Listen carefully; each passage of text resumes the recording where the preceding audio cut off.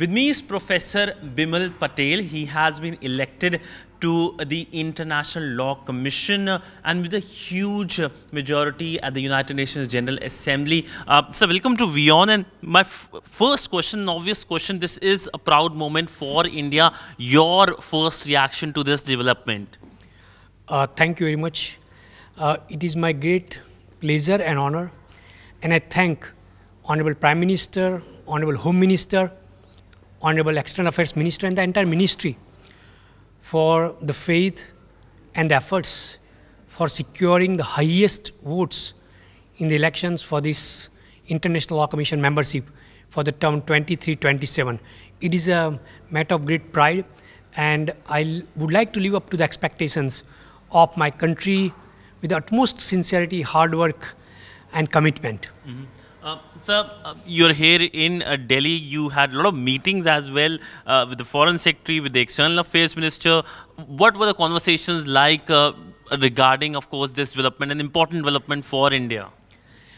There is a huge revival and importance of international law in the international law making. And realizing the importance of international law, not just for the development of law, but for the security, for the economic development, and in some cases very survival of the nation states when we are talking, for example, the sea level rise. Therefore, the international law has never received so much importance as of now. And therefore, for a country like India, which is definitely increasing its quality footprint in terms of bringing a global voice, not only of India, but also of similarly situated countries. And secondly, to develop the international law as a common language to resolve a number of problems and also to forge international cooperation and friendship. So therefore, the entire Ministry of External Affairs, but I would say the entire country, is very much looking forward what international law has for the country India and also the countries like India, and how international law can truly become a vehicle for cooperation and friendship, which we all require in this current century. Mm-hmm. So, International Law Commission, many of our viewers would like to know what is the importance of this commission, what does this commission do, and India being at the commission, what are the advantages for India, or how India can, of course, bring to the table, what India can bring to the table when it comes to the International Law Commission? International Law Commission is a subsidiary organ of the United Nations General Assembly. 34 members every 5 years are elected for the term of 5 years. The main aim of this commission is to study the codification of international law and progressive development of international law. To simplify for our viewers, state practice means what a particular, on a particular topic, how does state act or react or omit on a particular topic, and to put together such state practices across the globe, then it becomes what we call whether it is a rule of international law which is accepted in the practice, and also the states consider that they are legally obliged, so what we call opinio juris, legally obliged to follow such a practice. And similarly, there are a number of areas where there are no laws, and what ought to be the law. And here again, the International Law Commission studies those areas and proposes to the United Nations General Assembly and of course to the UN member states what the new legal instrument should look like. It should look like a treaty, a resolution, or simply a report. In other words, depending upon the requirement of the international community, the International Law Commission, an independent expert body, proposes to the UN member states such legal instruments or legal products which would directly benefit to the member states in further promoting the United Nations Charter aims and objects. So in other words, the International Law Commission holds truly great importance for international law making, international law execution, and international law interpretation. So in all three aspects of law, the ILC holds a significant influence across the globe. And very importantly, the members are having a recognized competence of international law, so they bring independent view, but at the same time remain acutely aware of the needs, the interests and concerns of the member states. So you could imagine by studying the reality of development of states, we try to bring the needs, interests and concerns to the International Law Commission and through ILC to the General Assembly. And therefore the ILC is recognized as one of the most prestigious and very significant number of conventions. For example, International Criminal Court, the Rome Statute was the work of ILC. Similarly, the United Nations Convention on Law of the Sea, which we call Constitution of the Ocean, was very much work of the United Nations International Law Commission. And there are a number of international conventions that have been actually worked upon by the Commission, which is now part of the international law which we all witness on a day-to-day basis. What does India brings to the table in terms of international law? As you just rightly pointed out, the International Law Commission, its major role is codification of international law. So can we see this Indian strand in the international law as well now? India brings unique perspective as one of the most important principal legal systems and the oldest civilization.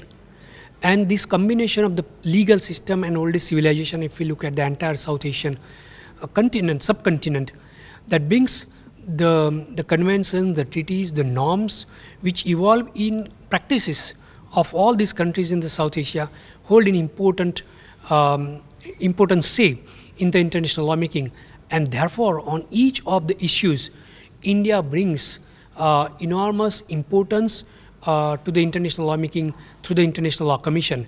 And therefore, the benign views of India, the global views of India, and I must emphasize, when I was interacting with delegations in New York for this election, you'll be very surprised to know that the Honorable Prime Minister's vision of Vasudhaiva Kutumbakam, that is the whole world is one family, which is also the WION in a way, that has been quote-unquote actualized importance by the people of international law.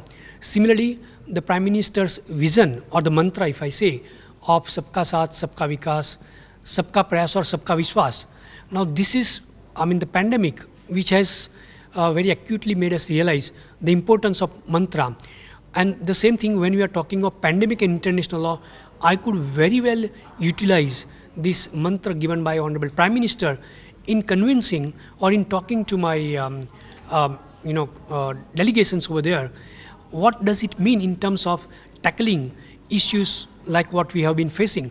So in other words, the civilizational values and the entire principal legal system, we are part of the common law system, we are bringing to the fore into International Law Commission. In other words, this is a century of developing countries, this is a century of small island developing states, and I think their voices are very important in International Law Commission.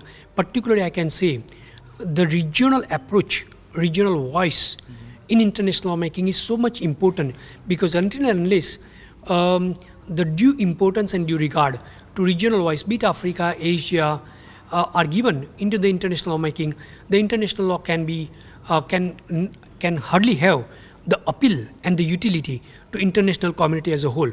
And therefore, I believe that international law has never received such an unprecedented importance.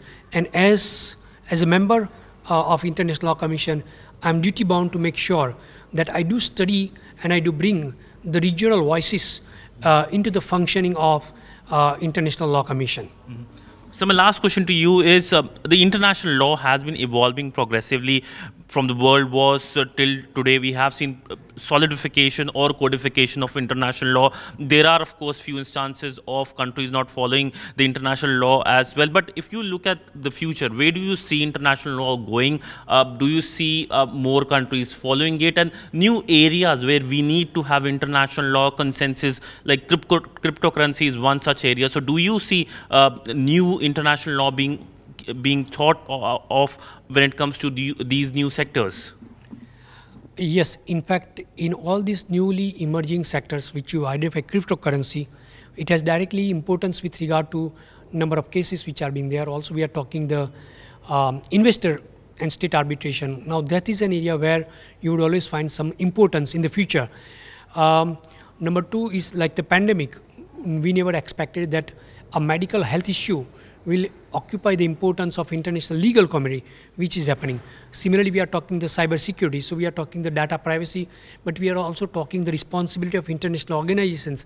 Here myself was involved in preparing the Tallinn manual, and which talks about the responsibility of international organizations with regard to the cyber security and data privacy. So these are the new issues where what we believe is that classical areas of international law will have significant influence, whereas we will depend upon the technical experts and technical organizations, maybe it is World Health Organization, or for example in ITU, for example in the area of telecommunication, but we'll be working together with regional organizations or sector-specific organizations to make sure that the sectoral input gets fine-tuned and translated into the development of the international legal product which is acceptable, whether it is a treaty or whether it is a resolution, which is acceptable and which guides the member states as to how they should conduct, I would not say how should they conduct, but how do they conduct themselves in resolving issues or in framing their national laws.